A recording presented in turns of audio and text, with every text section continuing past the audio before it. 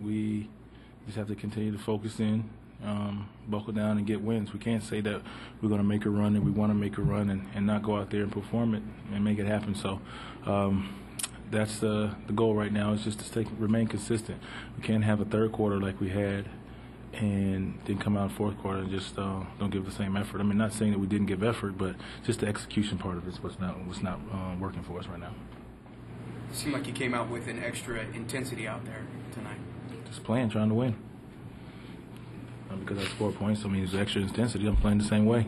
Just shots were falling. They'll just continue to attack. We're missing shots, so I felt that I could get to the basket and try to get some easy baskets and get to the line and just try to, get a momentum going. Because they're a great transition team, so as many times as you can put the ball in the basket, you kind of limit their transition baskets. And when we had turnovers or when we missed shots, they were trying to get up the court and get easy baskets. So that was what it looked like.